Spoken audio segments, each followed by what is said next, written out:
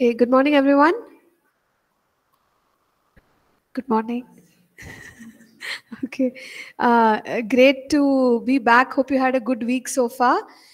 We'll continue with our learning from Acts. We've completed 10 chapters.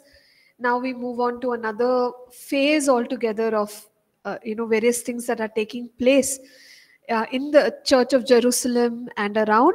So let's pray and then get into it. Heavenly Father, we thank you, Lord, for the understanding that we have received so far. Lord, as we take up Acts chapter 11, we pray, Lord, that you would speak to our hearts, Lord. Help deep insight in the things of God.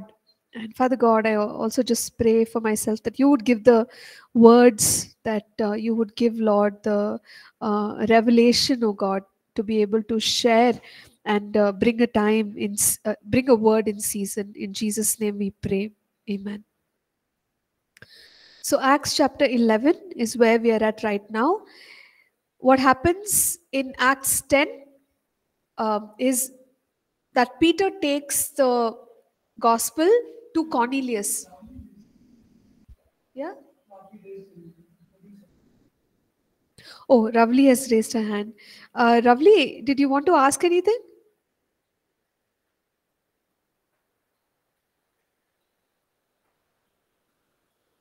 We can see your hand raised.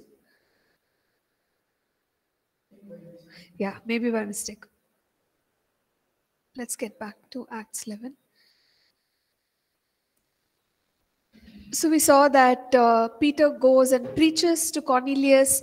What is the uniqueness of Peter visiting Cornelius?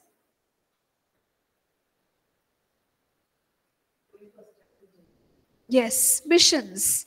Okay, cross community. So he's gone to another community of the Gentiles. A Jew ministering to the Gentiles is for the first time.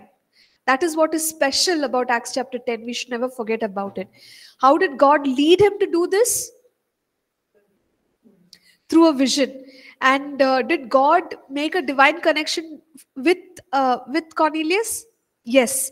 Even Cornelius had a vision, right? Like an angel came and spoke to him about what is going to take place. So that is what happens. And now we see that Peter is explaining his experience to the leaders in Jerusalem. We will see that entire explanation from verse 1 to verse 18. So he goes up to the apostles and brethren who were in Judea. They heard that the Gentiles had also received the word of God. And when Peter came up to Jerusalem, those of the circumcision contended with him, saying, "You went into uncircumcised men and ate with them." Because Peter, as a Jew, went and ministered, there were some challenges. Like he was questioned, how could you do this? Because Jews would never go and fellowship with the Gentiles. So he's being questioned. Then Peter explains. He explains the entire phenomenon, and he explains how the Holy Spirit was poured upon them. And he says, who was I to try and stop what God was doing? He needed to let the Jews know that it was God who was doing this. It was not him. He was only led by the Holy Spirit to go where the Spirit was telling him to go and to minister to whom the Spirit was telling him to minister. So Peter had to give an explanation, and he goes about sharing in detail the things that took place. So Acts 11 verse 12. He shares that the Spirit told me to go with them, doubting nothing. Remember the Gentiles, when they called him, he just went because the Spirit told him. So he's making it clear for those who are listening. Then could someone read from verse 15 to 17, Acts 11? And as I began to speak, the Holy Spirit fell upon them, as upon us at the beginning. Then I remembered that the word of Lord, how he said, John indeed baptized with water, but you shall be baptized with the Holy Spirit. If therefore God gave them the same gift as He gave us when we believed on the Lord Jesus Christ. Who was I that I could withstand God? Okay, so he's providing an explanation, and he's saying that the way the Holy Spirit fell on us, it fell on these people. So, what does that show? It shows God's acceptance of the Gentiles. So, when God is not withholding, how can we, come in the way and stop the gospel from being preached to the Gentiles? So, that's his explanation. He had to make it very, very clear to the leaders in Jerusalem, the people in Jerusalem, that it was not out of his own will, but by the will of God that he ministered to the community of the Gentiles. Now, we will move ahead from there, and thank God, when the Jews heard this, they agreed with him. So, verse 18, we'll quickly read verse 18.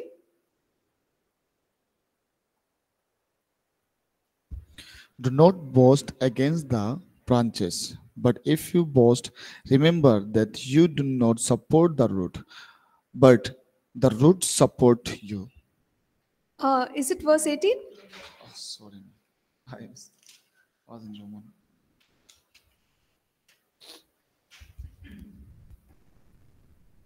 When they heard these things, they became silent, and they glorified God, saying, Then the God has also granted to the Gentiles repentance to life. Okay, thank God. Once he explains to the Jews, they understood and they agreed with him.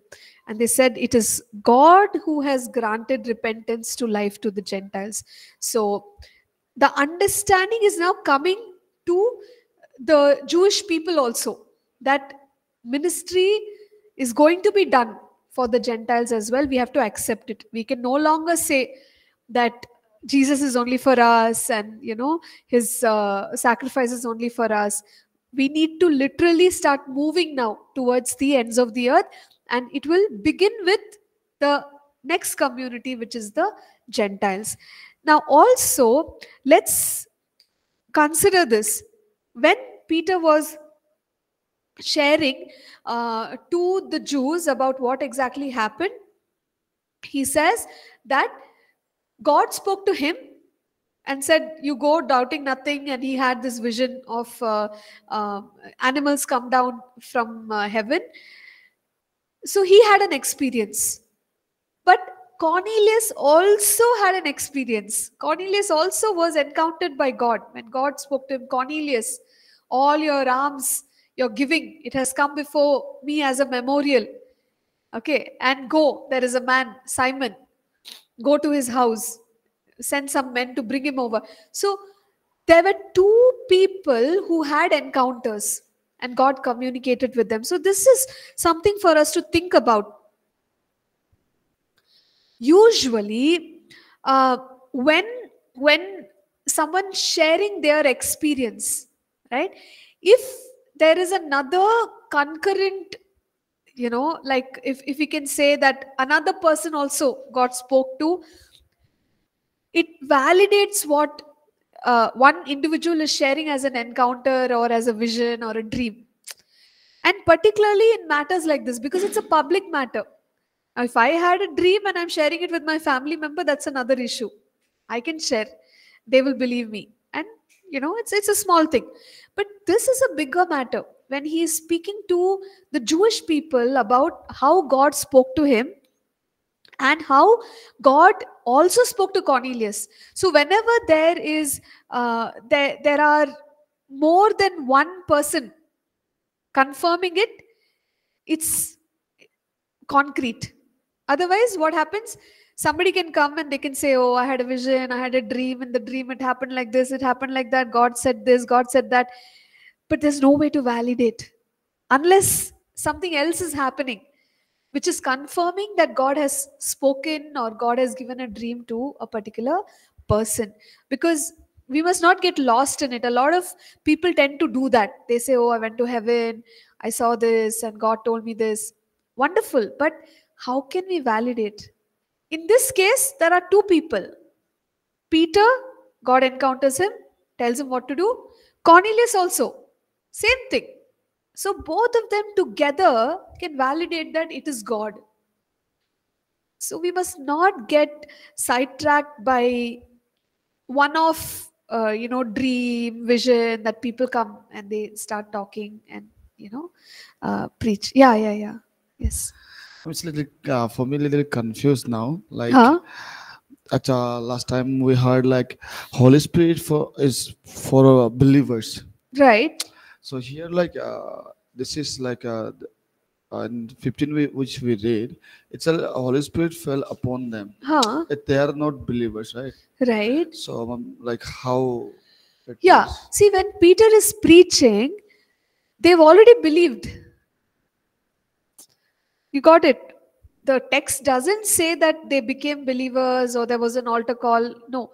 Peter is preaching about Jesus. Seems like while they were listening itself, they made the commitment to God in their hearts. That is why the Holy Spirit fell on them, because Holy Spirit cannot fall on unbeliever. So they've become a believer. That's the answer. On the spot. Yeah, on the spot it happened. Yeah. Okay. So, yes. So that was a small side note about being careful regarding encounters. If there are at least two witnesses, we can validate it. But if there are no two witnesses, it's difficult to go by the experiences of people. All right. So let's continue from there.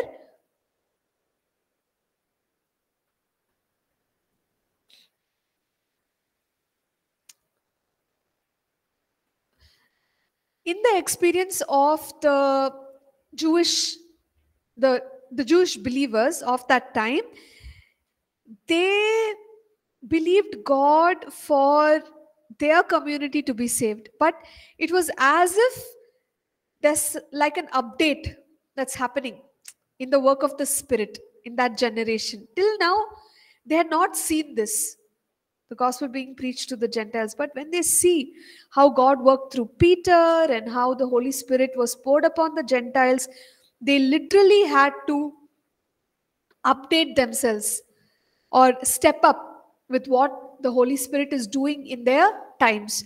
Was it in line with the word of God? The gospel being preached to the Gentiles, was it in line with the word of God? Yes. Do we have any scripture to say that?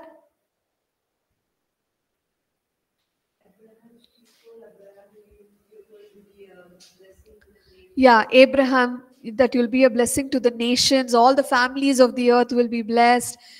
We could even go back to Acts 1:8. You shall be my witnesses, Judea, Samaria, ends of the earth. So it's scriptural, but in terms of the experience of the believers, there's something new that's happening. Okay, so we must be open.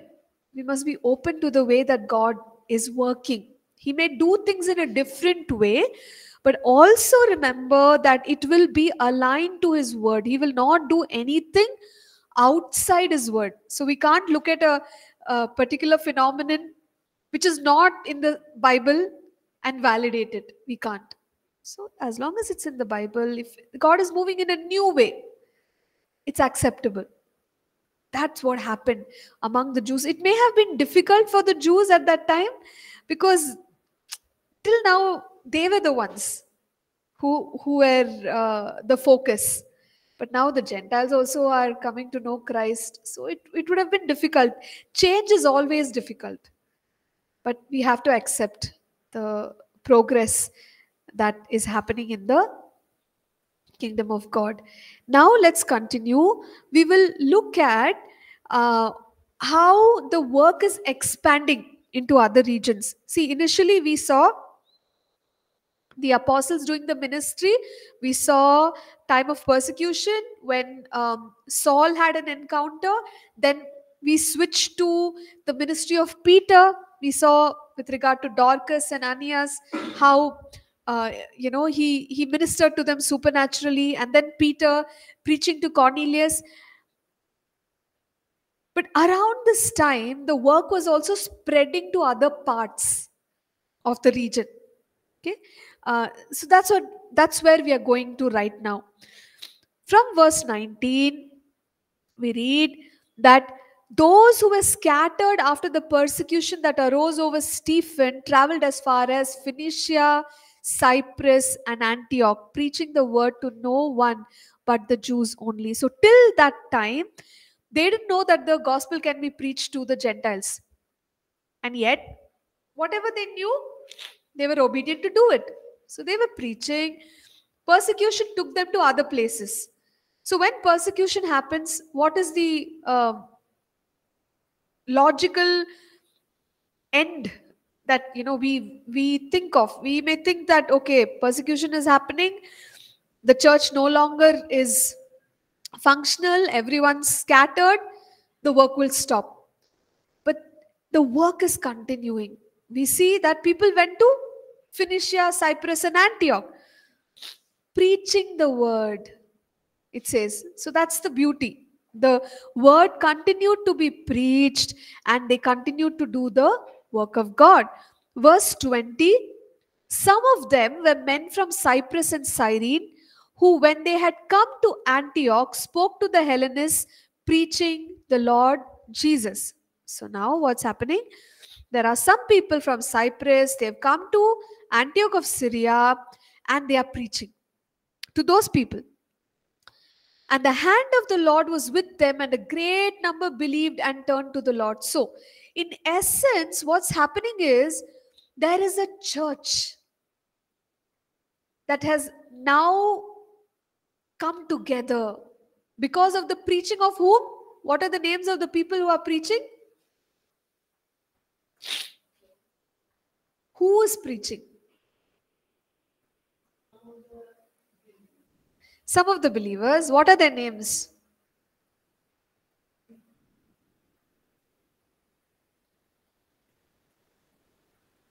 Acts 11, verse 19 to 21. They preached. They got scattered after the persecution of Stephen. But my question is, what are their names?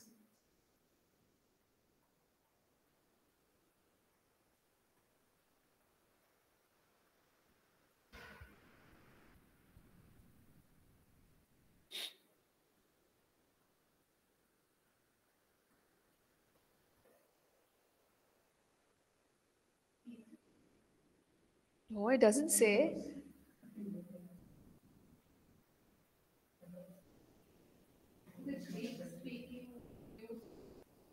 They preached to the Greek speaking Jews, but who is preaching? What are their names?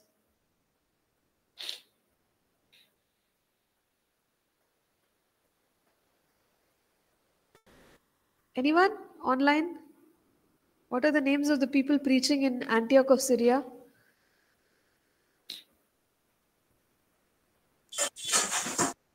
Hey, Jackin, just give me a moment, Jackin. I know you're saying something, but we can't hear anything here.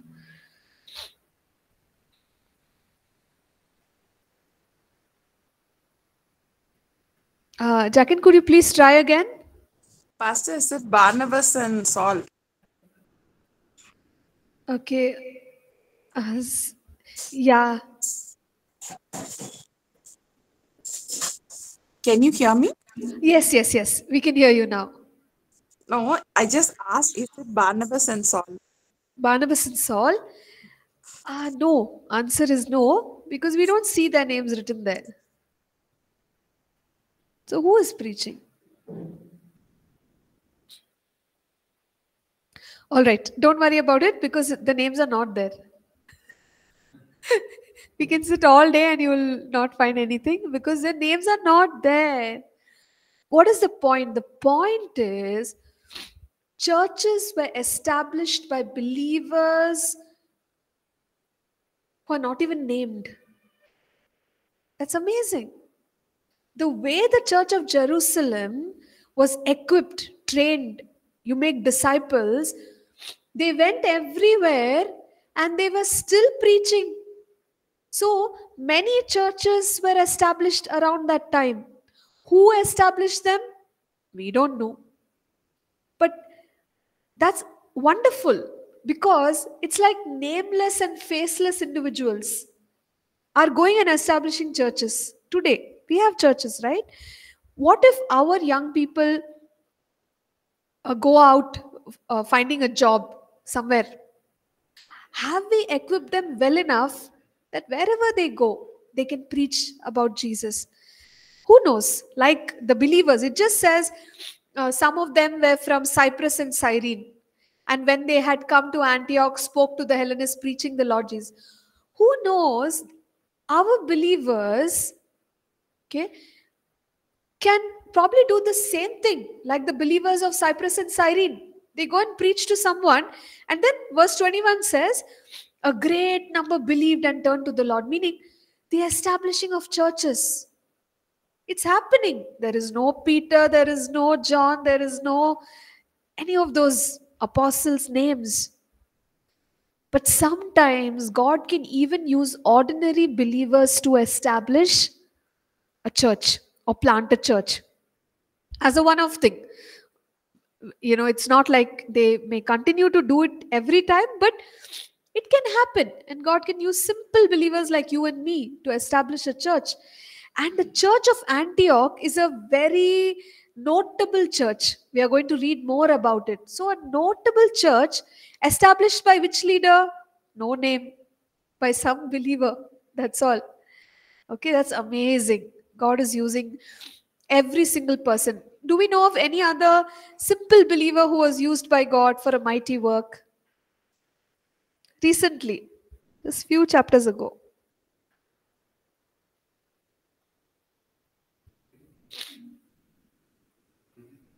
Is it Philip? Yeah, the volunteers in the church. Yeah, that we accept that. Anyone else who's like an ordinary believer, but God called him to go and minister to somebody who's powerful? Philip. Not yet. Okay, Not Philip. How about Oh, Ananias? Ananias. Ananias. Yes. What about him? See, he's just an ordinary believer in Damascus, but God is working through him. So this is how God works. He can work through every believer at different levels.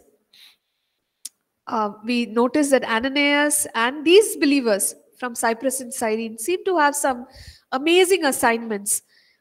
And that's so encouraging. We all must only continue to obey God, and we never know what God might do in and through our lives.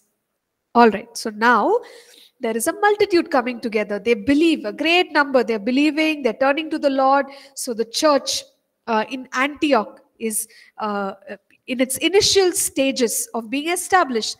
So verse 22, the news of these things came to the ears of the church in Jerusalem.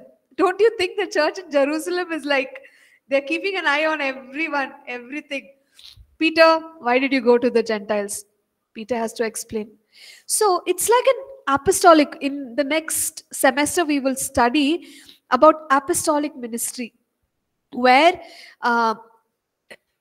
the church is breaking into new regions, but at the same time, there is something known as apostolic governance, meaning they take care of all the churches. What is going on in the body of Christ? What is going on in the network of our churches?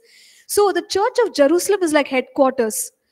Different things are happening, but the church of Jerusalem is providing leadership. They're leading from the front. They're taking care of the different needs of various churches.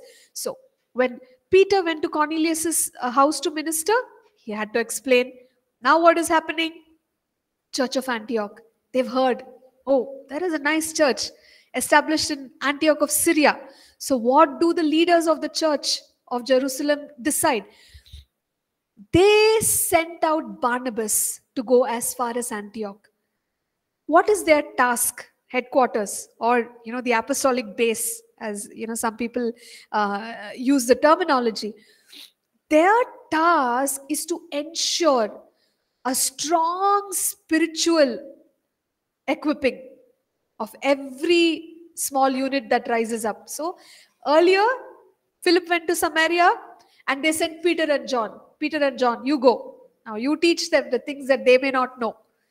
Because disciples, as the term says, disciples, we must equip people in the word of God. Make them more like Jesus. Train them in all the things. That's what Jesus said, right? What is Great Commission? Go preach, and at the same time, teach them all the things that I taught you. That's how they're doing it. So they have to go teach, and then they have to lead them into water baptism, lead them into Holy Spirit baptism, which is the normal pattern that they had. So now to the church of Antioch. Let's not get confused. There are many Antiochs. We will read about other Antiochs also. So don't get confused. This is Antioch of Syria. So there is a city, Antioch. It is in the place called Syria. So Antioch of Syria, they sent Barnabas. And when Barnabas came, he saw the grace of God on the church. He was glad and encouraged them that with purpose of heart they should continue with the Lord. So Barnabas, as a leader, he comes to help the church now move up. Initial stages, wonderful. Believers did, they were preaching, and many came together and they were turning to the Lord. But now Barnabas is helping strengthen the church further. So he comes and he sees there is a grace of God on the church. So the work of God, that's how a church is established, right? It's not a human work. God is working among the people. And Barnabas sees that, he's very happy, and he encourages them and he says, look, we need to keep going forward. We need to progress. So continue boldly with the Lord. And the scripture also teaches us about the man that Barnabas was. Verse 24. Do we know anything more about Barnabas? Earlier, did we read anything about Barnabas? Yeah, his name means encourager. What else did we see? He was very generous in, Yes. I think he set the tone for giving of resources and things. Correct. So when we read about Ananias and Sapphira, around that time we read about Barnabas also, that he was a generous man. He was giving to the church. He was a Levite. So this much we know about Barnabas. He's an encourager. He's probably from a very rich and well-to-do family. He's in the tribe of Levi, and he was giving to the church. What else are we going to learn about Barnabas? So verse 24 of Acts 11 describes him a little bit more. And it says, for he was a good man, full of the Holy Spirit and of faith, and a great many people were added to the Lord. Do we read about any other people who are full of faith, full of the Holy Spirit? Yes. So the pattern follows. Good people as leaders. Good meaning what? Good meaning having faith, being full of the Holy Spirit. And it also says he was a good man, meaning he probably had a good heart towards people, to see them thrive and to pour into their lives. So it's important for the leadership of the church to be people of this kind, full of the Holy Spirit, full of faith, and goodness of heart. When Paul writes to Timothy also, he will talk about, good conscience. When we want to lead people, having a good conscience is important. A good heart towards the people is important. So thank God there were good leaders in the church. That's how the church can thrive. And we need good leaders. So Barnabas was that one nice leader that God sent to the church of Antioch. And thank God for him. Now Barnabas, he realizes that this church needs a stronger leadership. So what he does, he tries to bring in other folk who can help in the work of the ministry. He decides to bring Saul. You remember earlier when we talked about Saul encountering God, and then he was in the places of Damascus. Then for 15 days he goes to Jerusalem. The apostles did not accept him. But we read that it was Barnabas who spoke to the apostles and said, no, he's really a believer now. He's serving the Lord. Please regard him. So Barnabas was the one who had a heart for Saul. Now in the church of Antioch, when he sees a need, we need more leaders here. What he does is he goes to Tarsus to find Saul. He decides that he can bring Saul here. Okay. So what does this tell us? It tells us that we need to have people in our hearts. And also as mentors and leaders, do we consider other, people who are younger in the Lord, not necessarily by age, but maybe they're growing in the Lord. We are seeing them and God is using them. There is a grace of God on their lives to teach the word, to lead worship, or, to lead the youth, something. We need to be like a Barnabas to help them and show them the way and say, okay, come, join along. Come alongside. Let's serve the Lord together. That is a Barnabas kind of a heart. Think about this. Barnabas could have said, oh, it's a very good church. It's a strong church. I'll be the only leader. I will rule over all the people. I don't care. He could have done that. But see the goodness of his heart. He realizes the people need stronger leadership. Who can I think of as a good leader? He suddenly thinks of Saul. There's a man who's been serving the Lord for all these years. How about I bring him? He can also be helpful in the ministry. And that could have been a training ground also for Saul, where, he could have learned many things from Barnabas. But Barnabas gave Saul an opportunity. That's the point we are coming to. If Barnabas doesn't give Saul a chance, this is the only place we see the re-entry of Saul. If Barnabas did not give Saul a chance, I don't know what would have happened. So, it teaches us we must encourage other leaders. Give them opportunities. Raise them up. Okay, bring them alongside. So, verse 25, Barnabas departed for Tarsus to seek Saul. And when he had found him, he brought him to Antioch. So it was that for a whole year they assembled with the church and taught a great many people. And the disciples were first called Christians in Antioch. So he knows he needs help. So he brings a leader, and that leader is Saul. Their mindset is very clear. What is it? There is a gathering of believers. We need to establish them in the word. So for 1 year, they are teaching. What do you think they would have taught? What is there to teach them? Yeah. About Jesus, yes, about Jesus. Then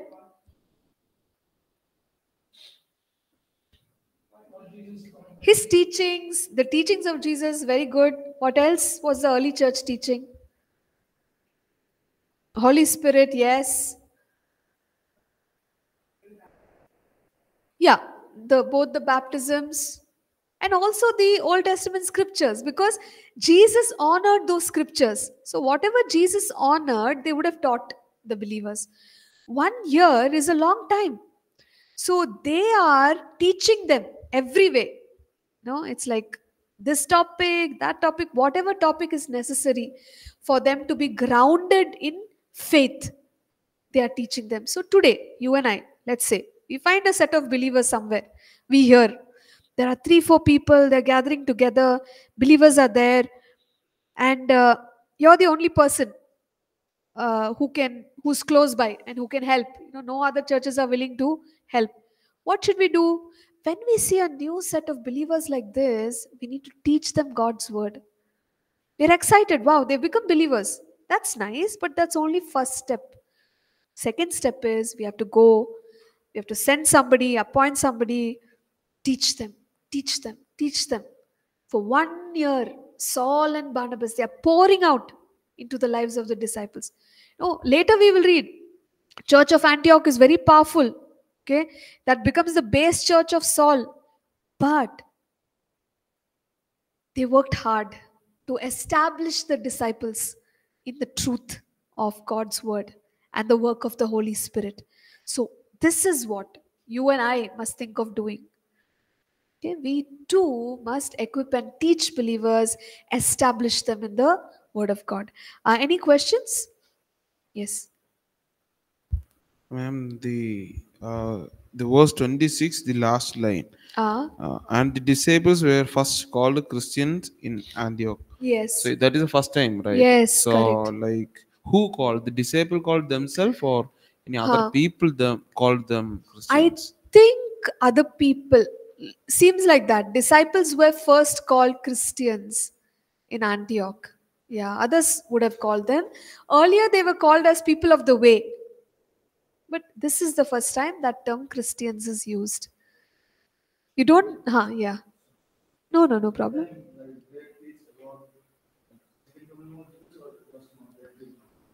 About the second coming of Christ, we can say at this Antioch, I don't know.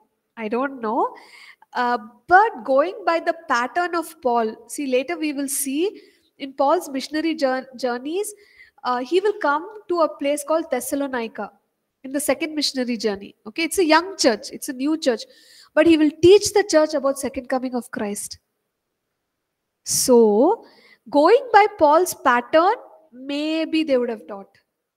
Even though it's a young church, they would have taught.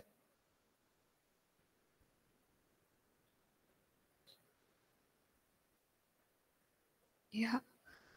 Okay, so this is the first time they are identified as Christians. Now, they also are, this church of Antioch, it's becoming strong in the word. It has strong leadership by now because two good leaders, you have Barnabas and Saul serving them. This church will also become a giving church.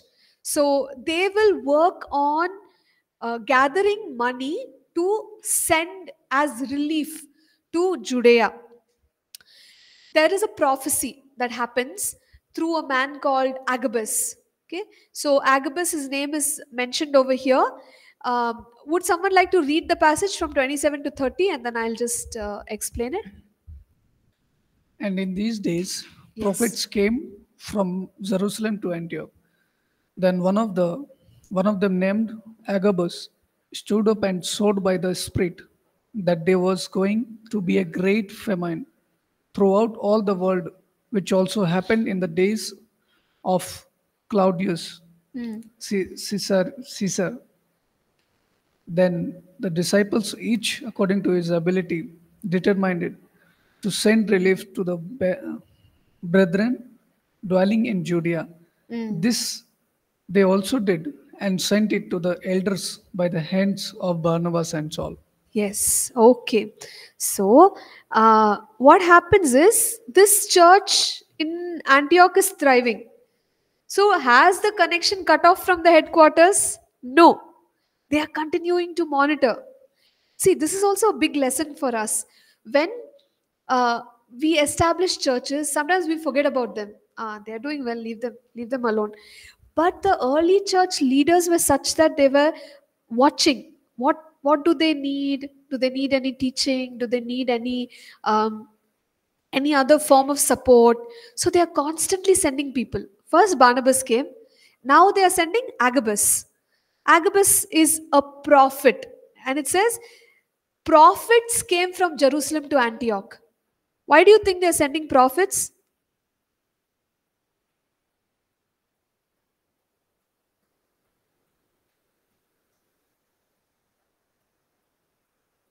Isn't it too early to send prophets?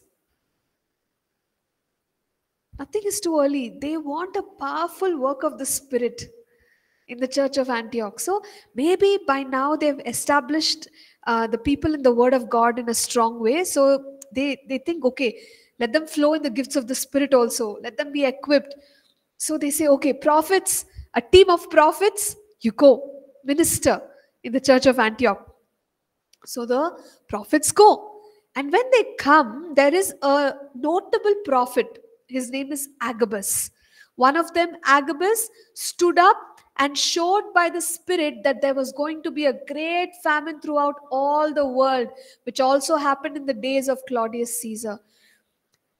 He's not a believer prophesying, because the Bible already says he's a prophet, meaning he's in the office of a prophet. He comes, and what he does is, see, usually when somebody is in the office of a prophet, the kind of revelations that they get are, they impact regions, large regions and people groups.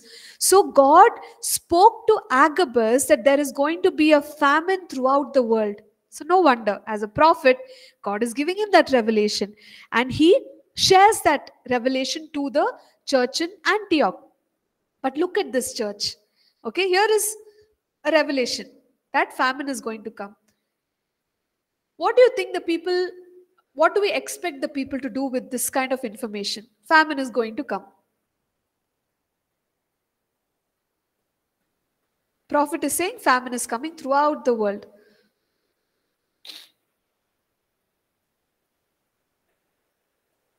Generally, the people will store for themselves. Store for themselves. Okay, that's true. Yeah. But here they are sending relief. Yes, yes. So usually when a piece of information comes like that, we only think about ourselves. Now, it's likely that we don't know what more Agabus added to it, but the hearts of the people in the church of Antioch were moved. Doesn't it sound like a good church? They're excited about the word, they have good leaders, and now prophets have come. And when they hear this prophecy, they want to be a giving church. They decide, how about we help the brethren in Judea? So they determine to send relief, each according to his ability. Again, this is beautiful. That simply says the leaders are not demanding, hey, give. You should give so much. You should give so much. What if they can't give? See, the church is never demanding. Even when we go back to like Acts 4, Acts 5, they were coming and giving at the feet of the apostles. Peter asks Ananias and Sapphira, it was in your hand to give, right? You are the ones, nobody told you how much to give, according to your ability. So the leaders are such, they're not demanding anything. How much a person can give, let them give. They're good leaders. So same thing here. They want to send relief to the churches in Judea, for the brethren in Judea, but they are giving each one as per his ability. And they send the relief through the hands of the elders, Barnabas and Saul. Even this is very important. You know why? There is wisdom in the way they are handling money. Imagine if they get the money, right? And they're just giving anybody. You go, anyone from the congregation, you take so much money, you go, give it to the brethren. If something goes wrong, who's answerable? We can't, right? We can't just trust anyone. So especially in the matters of money, when we see the way the early church leaders dealt with resources, there's a lot of wisdom. They choose reliable men. Barnabas and Saul, they are leaders, they are men of God, they have a proved track record of integrity.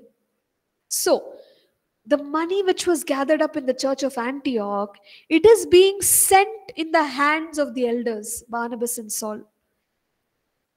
We have to think all this is wisdom, how we deal with the way something very important, something very precious, like money or something expensive, we need to think of dealing with it in such a way that the church or the leadership should not be questioned. See, now you can't question them, because Saul and Barnabas know how to handle the money.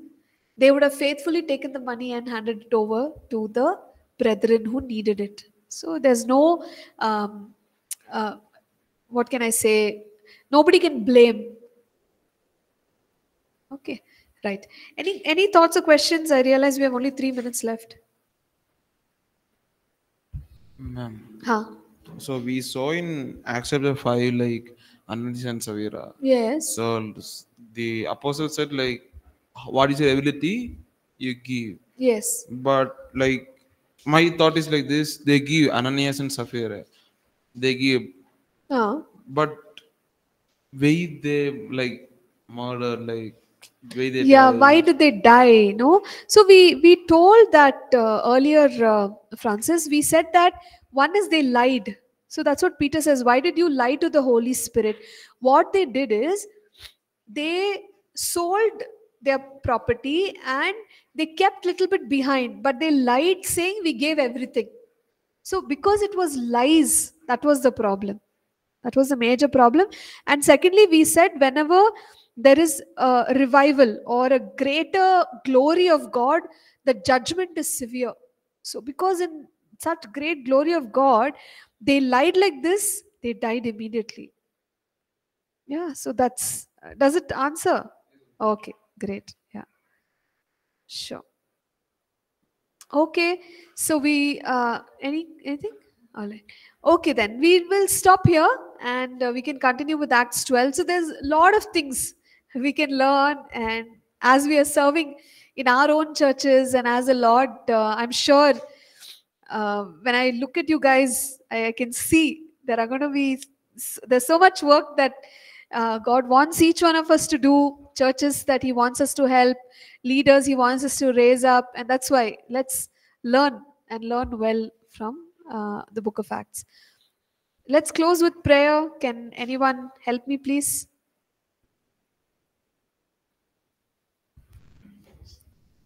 Father, we thank you so much for this wonderful time, Lord. Thank you, Lord. We have studied about all things, Father, your word of God, Lord.